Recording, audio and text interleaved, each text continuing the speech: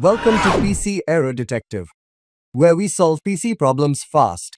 In this video, I'll guide you through the steps on how to check AMD graphics card on Windows 10, step by step. Don't forget to subscribe to the channel for more helpful tech tips. Let's get started. Step 1. Begin by right-clicking on an empty area of your desktop. From the menu that appears, select Display Settings. Step 2. In the Display Settings window, scroll down and click on Advanced Display Settings.